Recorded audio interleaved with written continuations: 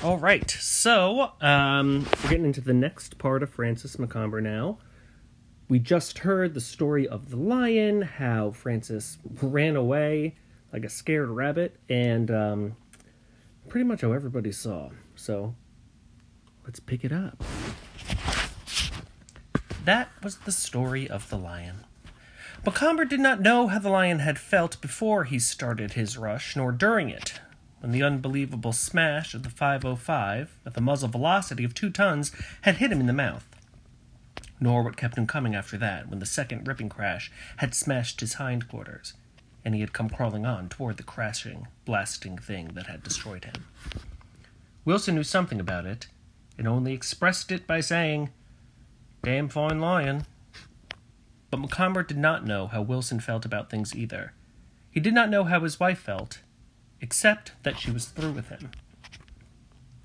His wife had been through with him before, but it never lasted. So this is what's keeping them together. Ready? He was very wealthy, and would be much wealthier, and he knew it, that she would not leave him now or ever. That was one of the few things he really knew. He knew about that, about motorcycles, that was earliest. About motor cars, about duck shooting, about fishing, trout, salmon, and big sea. About sex and books, many books, too many books. About all court games. About dogs, not much about horses. About hanging on to his money. About most of the other things his world dealt in. And about his wife not leaving him. His wife had been a great beauty, and she was still a great beauty. But she was not a great enough beauty anymore to be able to leave him and better herself, and she knew it, and he knew it. She had missed the chance to leave him, and he knew it. If he had been better with women, she would probably have started to worry about him getting another new, beautiful wife. But she knew too much about him to worry about that either. Also, he always had a great tolerance, which seemed the nicest thing about him, if it were not the most sinister. So this last line here kind of goes to that idea of the Hemingway hero, somebody who is, very stoic and doesn't really show emotion. So this idea at the end that, he was nice and that was kind of a sinister thing. Sinister is, means evil, basically. It's not a positive connotation. So we're kind of painting Macomber, the seeming coward, as being almost like the anti-Hemingway hero, so to speak. All in all, they were known as a comparatively happy married couple. So here, what we're going to get here is kind of a little bit of context for their marriage. They're wealthy Americans. They're the type of people who get written up about in gossip columns, etc. All in all, they were known as a comparatively happily married couple. One of those whose disruption is often rumored but never occurs. And as the Society columnist put it, they were adding more than a spice of adventure to their much-envied and ever-enduring romance by a safari in what was known as Darkest Africa until the Martin Johnsons lighted it on so many silver screens where they were pursuing old Simba the lion, the buffalo, Tembo the elephant, and as well collecting specimens for the Museum of Natural History. The same columnist had reported them on The Verge at least 3 times in the past, and they had been. But they always made it up. They had a sound basis of union. Margot was too beautiful for Macomber to divorce, and Macomber had too much money for Margot to ever leave him. It was now about 3 o'clock in the morning, and Francis Macomber, who had been asleep a little while after he had stopped thinking about the lion, wakened and then slept again. Woke suddenly, frightened in a dream of the bloody-headed lion standing over him and listening while his heart pounded. He realized that his wife was not in the other cot in the tent. He lay awake with that knowledge for 2 hours. So how about that? His wife is not in the tent. Only a few places she could be. And he has to deal with that. At the end of that time, his wife came into the tent, lifted her mosquito bar, and crawled cozily into bed. "Where have you been?" Macomber asked in the darkness. "Hello," she said. "Are you awake?" "Where have you been?" "I just went out to get a breath of air." "You did like hell." "What do you want me to say, darling?" "Where have you been?" "Out to get a breath of air." "That's a new name for it. You are a bitch." "Well, you're a coward." "All right," he said. "What of it?" "Nothing as far as I'm concerned, but please let's not talk, darling, because I'm very sleepy." "You think that I'll take anything." I know you will, sweet. Well, I won't. Please, darling, let's not talk. I'm so very sleepy. There wasn't going to be any of that. You promised there wouldn't be. Well, there is now, she said sweetly. You said if we made this trip that there would be none of that. You promised. Yes, darling. That's the way I meant it to be, but the trip was spoiled yesterday. We don't have to talk about it, do we? You don't wait long when you have an advantage, do you? Please, let's not talk. I'm so sleepy, darling. Well, I'm going to talk. Don't mind me then, because I'm going to sleep. And she did. So, if you haven't picked up on it, she slept with Robert Wilson. And apparently, if we look here, right, this whole kind of area here, this is obviously something she has done before. She has stepped out on Macomber in the past. Seems like she might have even been making a habit of it. And then here, I think this is the most savage thing. He's like, well, I'm going to talk about it. And she says, well, I'm going to sleep. And she did. This right here, she just doesn't care at all. And she sleeps like nothing is wrong and nothing happened. And now they all have to have breakfast together. What fun. At breakfast, they were all three at the table before daylight. And Francis Macomber found that, of all the many men he had hated Robert Wilson the most. Sleep well? Wilson asked in his throaty voice, filling a pipe. Did you? Topping, the white hunter told him. You bastard, thought Macomber. You insolent bastard. So she woke him up when she came in, Wilson thought, looking at them both with his flat, cold eyes. Now, Wilson, for his part, and this is, I think, right here, a good example of it, is the classic Hemingway hero. Wilson thought, looking at them both with his flat, cold eyes. Well, why doesn't he keep his wife where she belongs? What does she think I am, a bloody plaster saint? Let him keep it where she belongs. It's his own fault. Do you think we'll find buffalo? Margot asked, pushing away a dish of apricots. Chance of it, Wilson said and smiled at her. Why don't you stay in camp? Oh, not for anything, she told him. Why not order her to stay in camp? Wilson said to Macomber. You order her, said Macomber coldly. Let's not have any ordering, nor, turning to Macomber, any silliness, Francis, Margot said quite pleasantly. Are you ready to start? Macomber asked. Any time, Wilson told him. Do you want the Mem Sahib to go? Does it make any difference whether I do or not? The hell with it, thought Robert Wilson. They ought to complete hell with it. So, this is what it's going to be like? Well then, this is what it's going to be like. Makes no difference, he said. You sure you wouldn't like to stay in camp with her yourself, and just let me go out and hunt the buffalo? Macomber asked. Can't do that, said Wilson. Wouldn't talk rot if I were you. I'm not talking rot, I'm disgusted. It's a bad word, disgusted. Francis, will you please try to speak sensibly? His wife said. I speak too damn sensibly, Macomber said. Did you ever eat such filthy food? Something wrong with the food? Asked Wilson quietly. No more than with anything else. All right, pull yourself together, laddie book, Wilson said very quietly. There's a boy waits at table, understands a little English. Yeah, well, the hell with him. Wilson stood up and, puffing on his pipe, strolled away, speaking a few words in Swahili to one of the gun-bearers, who was standing waiting for him. Macomber and his wife sat at the table. He was staring at his coffee cup. If you make a scene, I'll leave you, darling, Margot said quietly. No, you won't.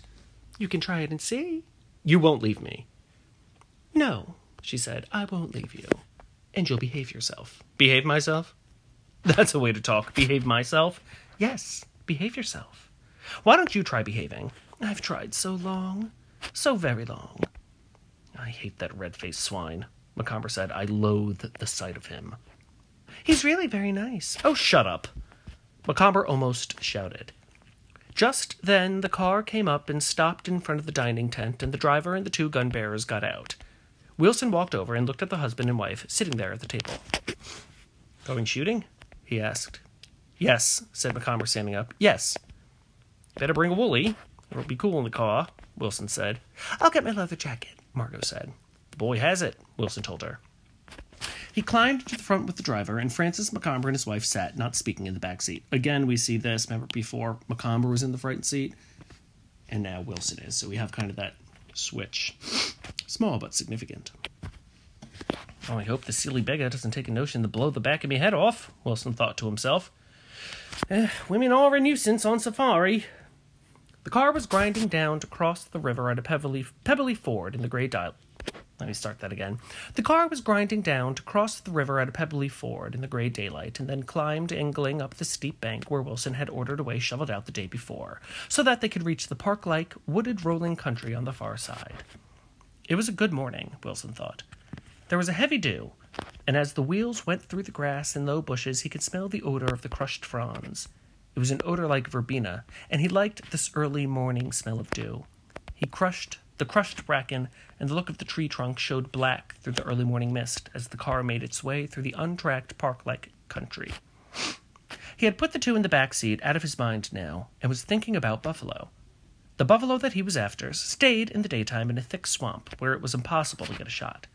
But in the night they fed out into an open stretch of country, and if he could come between them and their swamp with the car, Macomber would have a good chance at them in the open. He did not want to hunt buff or anything else with Macomber at all, but he was a professional hunter, and he had hunted with some rare ones in his time. If they got buff today, there would only be rhino to come, and the poor man would have gone through his dangerous game, and things might pick up. He'd have nothing more to do with the woman, and Macomber would get over that too. He must have gone through plenty of that before, by the look of things. Poor beggar. He must have a way of getting over it. Well, it's the poor sod's own bloody fault. So this kind of idea here, Wilson being like, well, hey, he doesn't want his wife sleeping with other men, then he should control his wife. Very classic Hemingway hero attitude. And let's see in this next paragraph if Wilson fits any more of those characteristics. Robert Wilson. Sorry, I got a sneeze coming on. Robert Wilson, carried a double-sized cot on safari to accommodate any windfalls he might receive.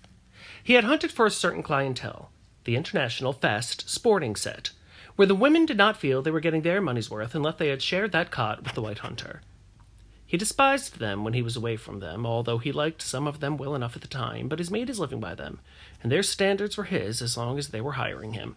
So here, Wilson himself makes a habit of sleeping with the wives of the men who he takes on safari, and it's kind of a part of the job as far as he's concerned.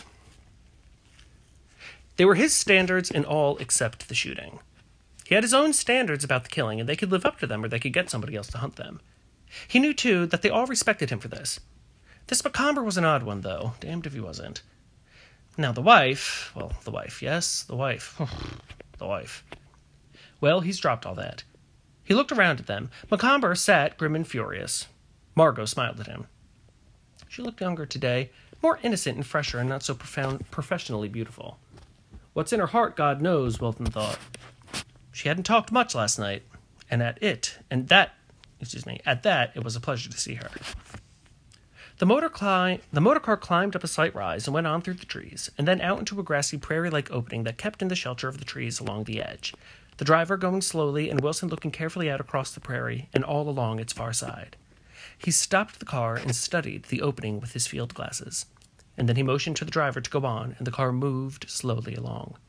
The driver avoiding warthog holes and driving around the mud castles ants had built.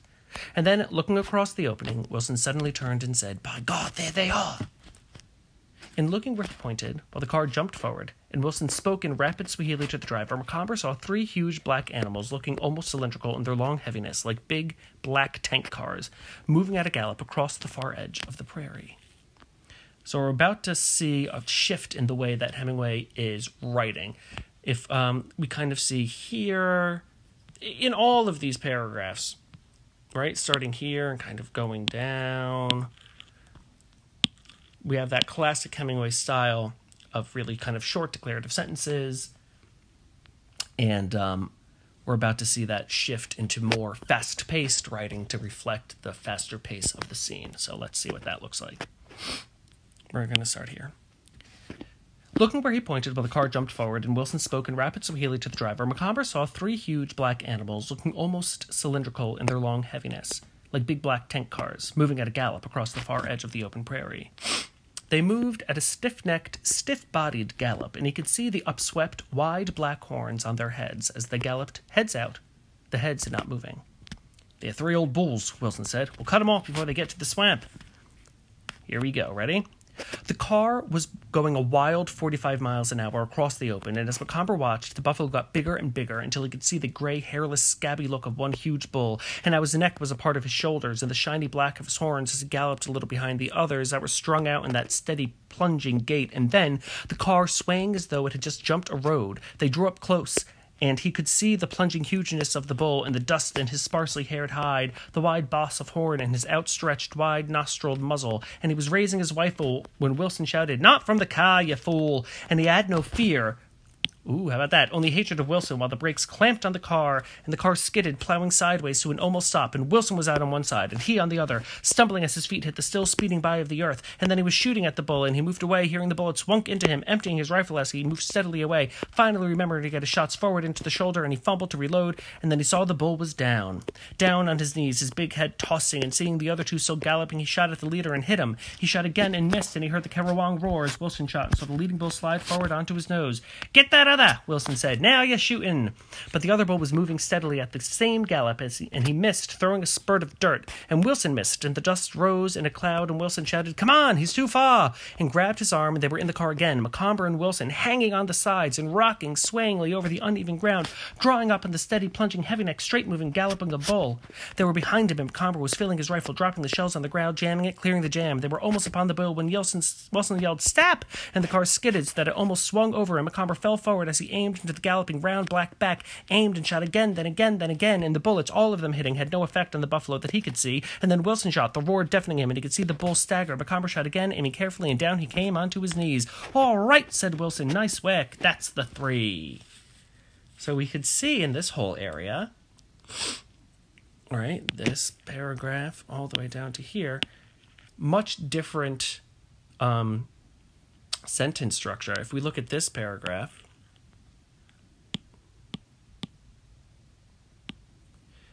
you can see the sentences are much, much, much longer, right? Even up here, I think if we look, this whole first bit, all the way, keep going, all of this, one big sentence. Right? Much different structure, kind of reflecting, again, the pace of the scene. So we can see how writers here, in this kind of example, if we look at the difference between here and here, how Hemingway uses his structure to either speed up or slow down the pace of the story.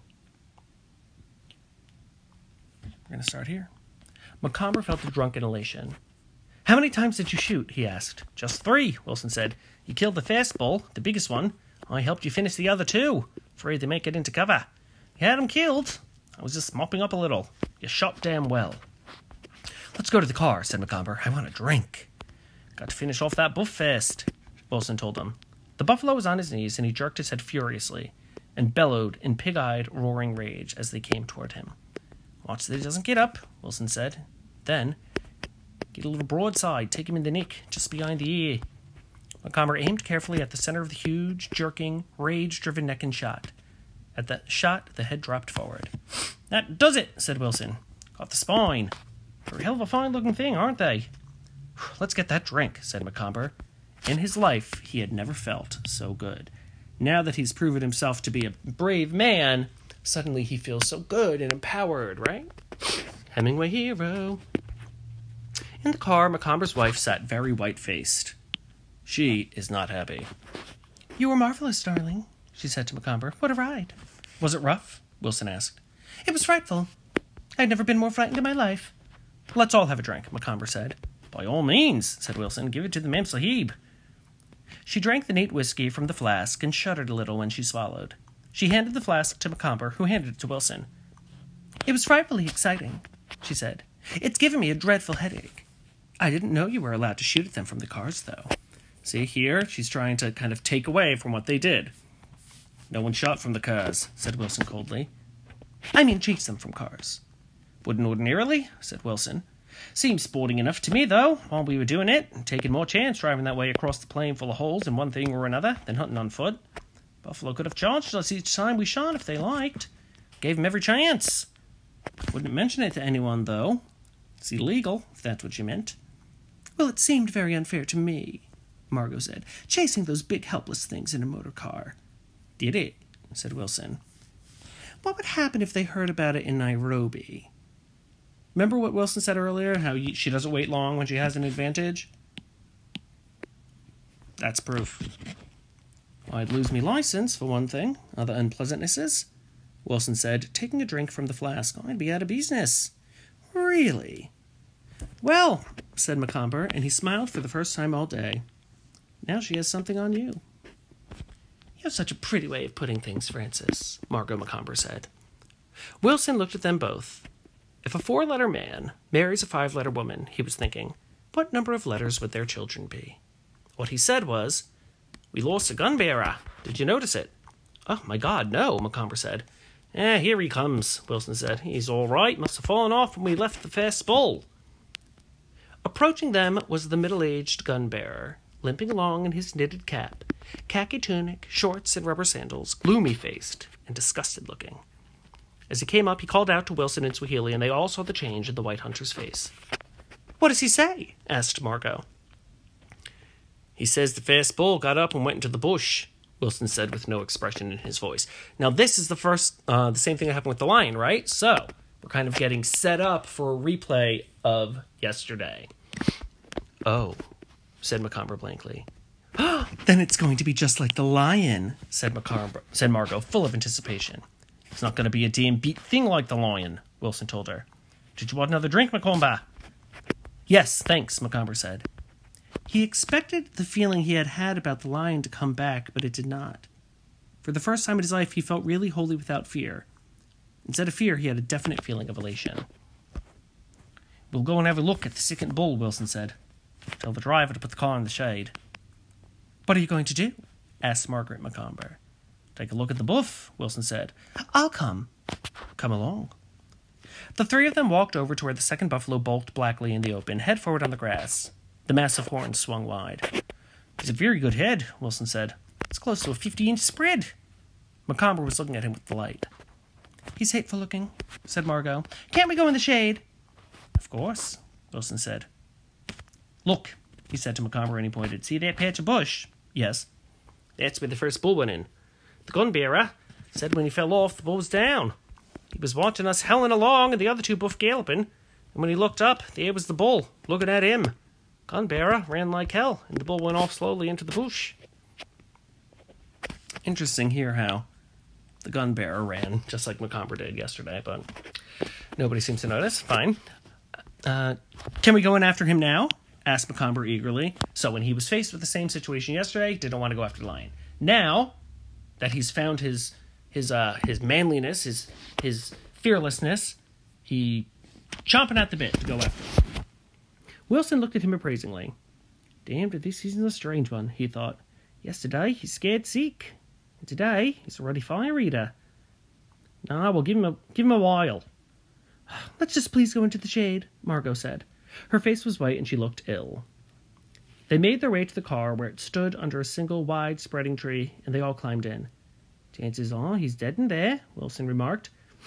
After a little while, have a look. Macomber felt a wild, unreasonable happiness that he had never known before. By God, that was a chase, he said. I've never felt any such feeling. Wasn't it marvelous, Margot? I hated it. Why? I hated it, she said bitterly. I loathed it. You know, I don't think I'd ever be afraid of anything ever again. Uh-oh, Margot does not like that. Macomber said to Wilson, Something happened to me after we saw the first buff and started after him. Like a dam bursting. It was pure excitement. Cleans out your liver, said Wilson. Damn funny things happen to people. Macomber's face was shining. You know, something did happen to me, he said. I feel absolutely different. His wife said nothing and eyed him strangely. She was sitting far back in the seat, and Macomber was sitting forward, talking to Wilson, who turned sideways, talking over the back of the front seat. You know, I'd like to try another lion, Macomber said. I'm really not afraid of them now. After all, what can they do to you? That's it, said Wilson. Last one thing can do is kill ya. How does it go? Shakespeare, damn good. See if I can remember. It's damn good. Used to quote it to myself at one time. Let's see.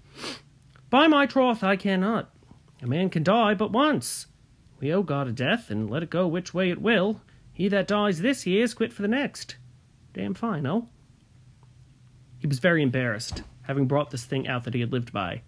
But he had seen men come of age before, and it always moved him. It was not a matter of their 21st birthday.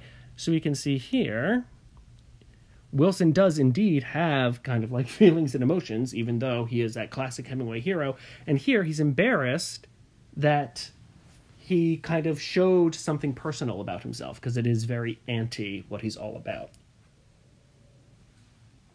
But it's almost like he saw Macomber become a man that day, and it was moving to him. So he says, what does this button do? Oh, hey, I can point to things. That's a new update. Okay, fun. He had taken a strange chance of hunting, a sudden precipitation into action without opportunity, forewarning beforehand to bring this about with Macomber. But regardless of how it had happened, it had most certainly happened. Look at the beacon now, Wilson thought. It's that some of them stay little boys so long, Wilson thought. Sometimes all their lives. Their figures stay boyish when they're 50. The great American boymen. Damn strange people. But he likes this Macomber now. Damn strange fellow. Probably meant the end of cuckoldry, too. Well, that would be a damn good thing. Damn good thing. Beggar had probably been afraid all his life. Don't know what started it, but it's over now. Hadn't had time to be afraid with the buff. That and being angry, too. Motorcar, too. Motorcars made it familiar. Be a damn fire eater now. He'd seen it in the war work the same way. More of a change than any loss of virginity. Fear, gone like an operation. Something else grew in its place. It's the main thing a man had. It made him into a man. And women knew it too. No bloody fear. From the far corner of the seat, Margaret Macomber looked at the two of them. There was no change in Wilson. She saw Wilson as she had seen him the day before, when she had first realized what a great talent was. But she saw the change in Francis Macomber now. Do you have the feeling of happiness about what's going to happen? Macomber said, still exploring his new wealth. You're not supposed to mention it, Wilson said, looking in the other's face. Much more fashionable to say you're scared. Mind you, you'll be scared too, plenty of times. But you have a feeling of happiness about action to come. Yeah, said Wilson, there's that. Doesn't do talk too much about this. Talk the whole thing away. No pleasure in anything if you mouth it up too much. You're both talking rot, said Margot. Just because you've chased some helpless animals in a motor car, you talk like heroes. Sorry, said Wilson. I've been gassing too much. She's worried about it already, he thought. If you don't know what you're talking about, why not keep out of it? Macomber said to his wife. Whoa, he's really pushing back on her now. You've gotten awfully brave awfully suddenly, his wife said contemptuously. But her contempt was not secure. She was very afraid of something. What is she afraid of, do you think? Probably that he's become fearless. Macomber laughed a very natural laugh. You know I have, he said. I really have. Isn't it sort of late? Margot said bitterly, because she had done the best she could for many years back, and the way they were together now was no one person's fault. Not for me, said Macomber. Margot said nothing, but sat back in the corner of the seat.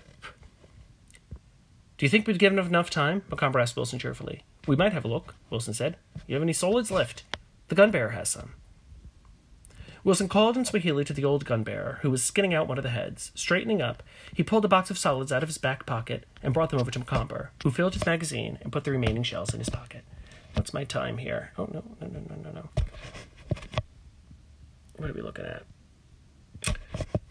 We're going to actually wrap it up here. Put it in his pocket. So we're going to stop here. And tomorrow will be or next class rather, will be our final installment in the short, happy life of Francis Macomber. How will it end up? What will become of them all? Find out next time in the exciting conclusion. All right, kiddos. Hope you're doing good.